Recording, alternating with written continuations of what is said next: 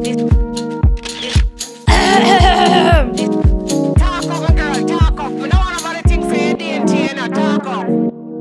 am I saying? Hi, I'm Ema Crompz on Instagram. Follow me if you like.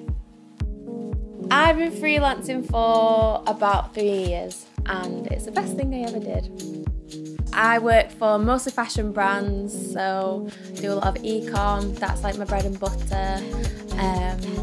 Campaigns is what I'd like to be doing more of. So this year I went to LA and I did a couple of shoots with, I'm distracted, sorry. I went with 3 of my best friends and we had the cutest trip ever, and I drove a really, really big car. I went to Milan last week to do a campaign which was one of my best shoots I've ever done.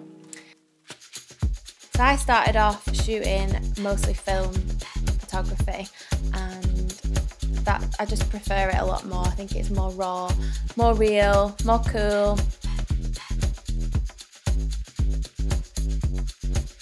Hi, oh hang on, wait. Hi, I'm Rosie. You can find me on Instagram at Rosie Butcher. After I graduated, I moved down to London for 3 years, and then I moved back to Manchester where I'd studied, and I think I'll stay here forever. I like it. Hang on, I don't want to sit on my hands because it makes me look nervous. When I first moved up to Manchester, I wasn't sure what photography work there was going to be up here, but I'm like busier than ever, so that's good. One of my most proudest moments is shooting in the Tate Modern for Hackett for their campaign last year. My photography style, I always struggle with this one because I feel like I haven't really got a style, but then when I see all my images together, I'm like, I have, but I don't know how to describe it.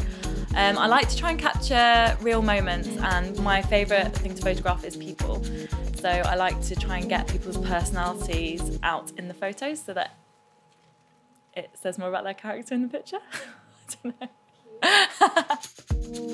My top tip for getting work as a freelancer is be nice to everybody, because everybody knows everyone and you never know who that person knows, and I get a lot of my work through word of mouth and recommendations, so that helps, I think, that I'm a nice person. Thanks for watching this episode of Sweet Truth. I thought you said jump on. Can we do that again? Yeah. I was waiting for him to be like, I thought we literally had to jump on it. So therefore, I'm going to be 100 with you and tell you really what it was. It just got real.